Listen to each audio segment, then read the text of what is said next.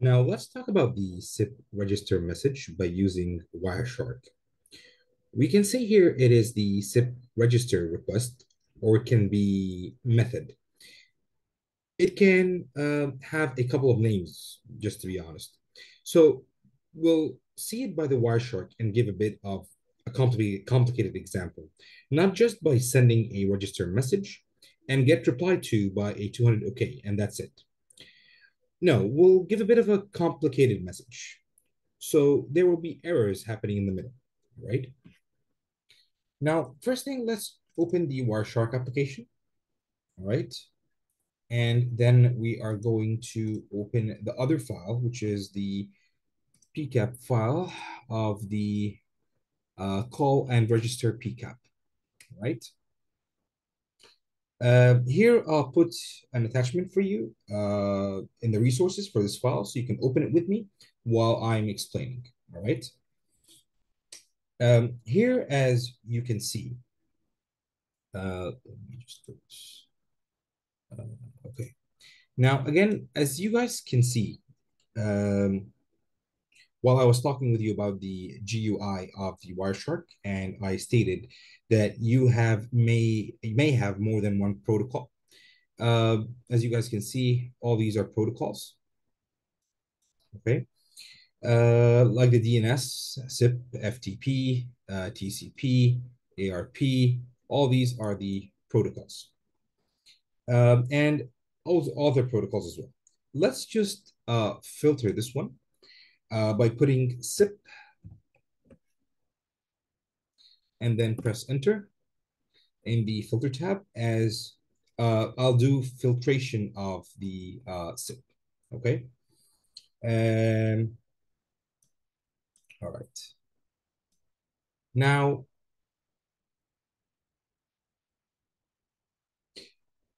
again, or of course, here is the message. Sorry, this is the message number.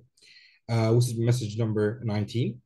And this is the time of the packet itself, or when the message arrived, the source that sent the message, and the destination, and the protocol, which is SIP, the message size, which is 509 bits.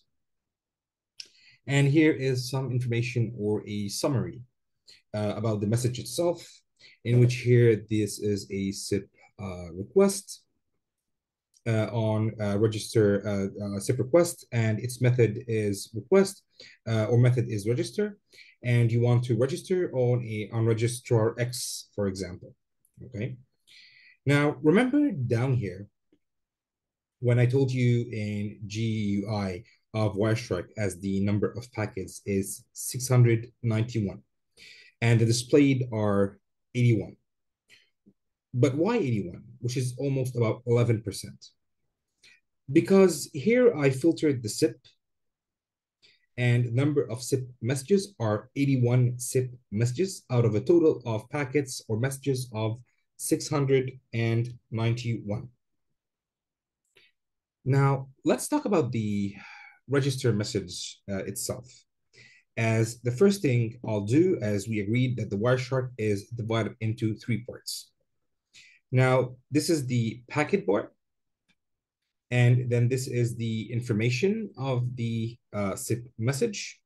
As you can see, frame, Ethernet, which has the MAC address. Let's just put the frame out, which has the MAC address of the source and destination. All right. And IP version 4. And of course, the most important part is the session initiation, a session message protocol, or session initiation protocol. And before we look at it, we'll take a look at the packets or messages by using the way I see for myself, kind of easy. So let's say on this message 121, we're going to press right click, then follow, then UDP stream. By the way, everyone has his own method or way, but this is how I like to work with it by this UDP stream. Okay.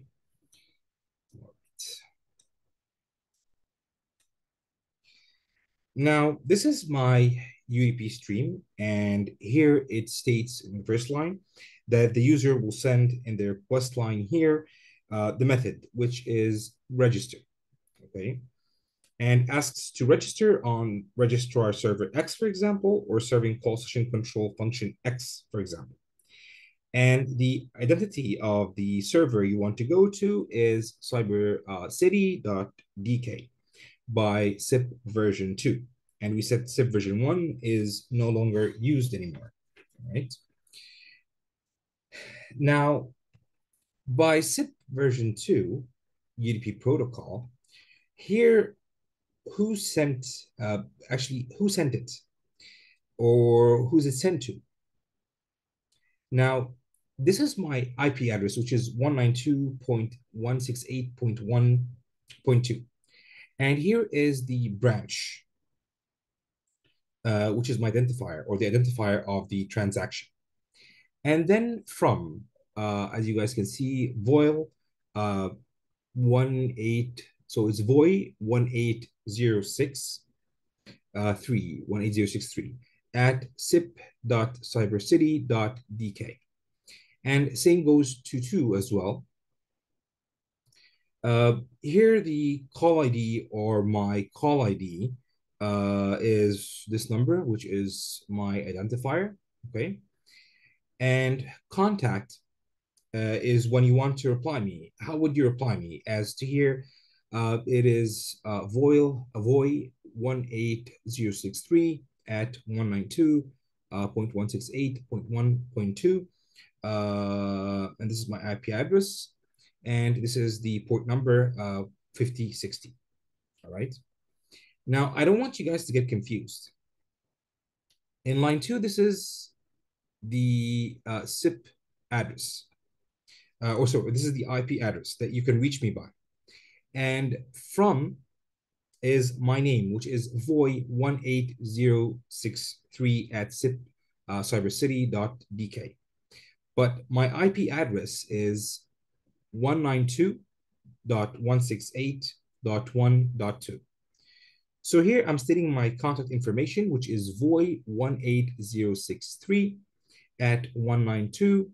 All right. So voy 18063. Apologies for that. So it's voy 18063 at 192 at my IP address, which is and my port number. Okay.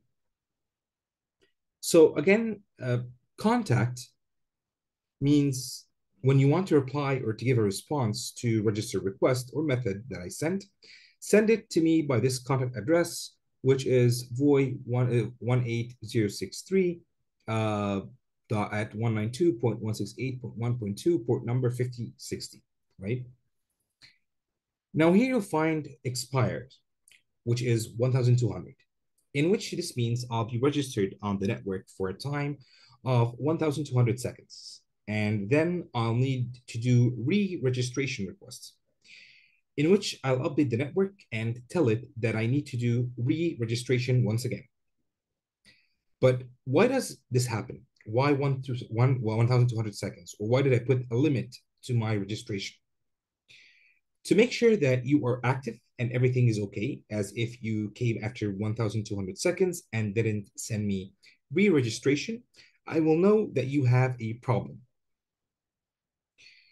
Here, the C sequence, as the sequence number of this message is 68. And by the way, any response that will come by this register message will be 68, unless that I have a problem in this register. So the network will respond to me that you have a problem in this register. So I will send a new register with a new C sequence, which will be 69, for example. Okay. Now here the content length is 0, but why 0? Because you don't have an SDP port in the register. It's not like the invite, as the invite has a SIP port, which is the header, and SDP body, which is the body of the message, in which we put the information that will describe the traffic or the media traffic itself as to how it looks like. But in register, I don't have this.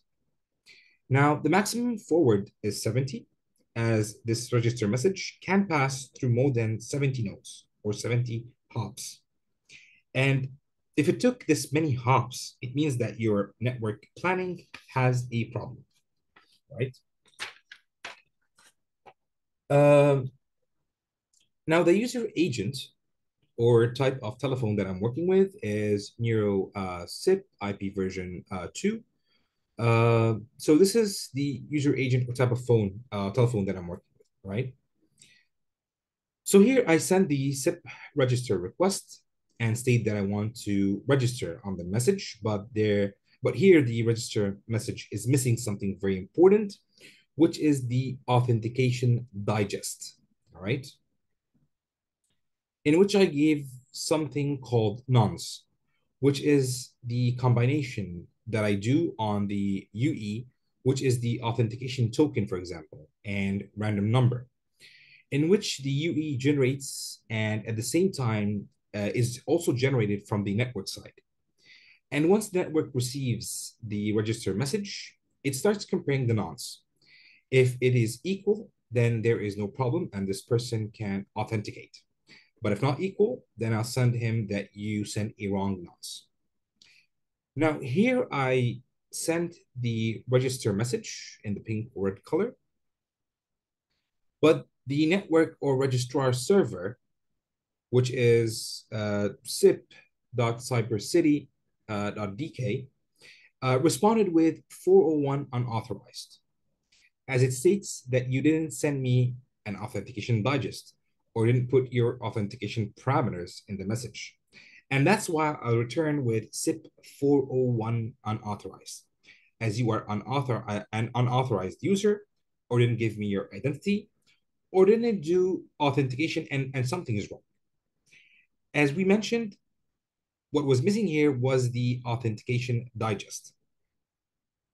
Okay. All right. Now here is the same call ID, which is 578-2222-729, all right? Which is the same as above in the call ID as well. And C sequence, I'm replying the same message of 68, same as above as well. And from the user, which is VoI 18063, same as above as well.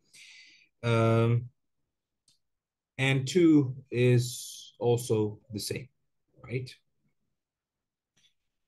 Now, here it states, and that what is actually missing is the authentication digest. So here the user agent sent another register message.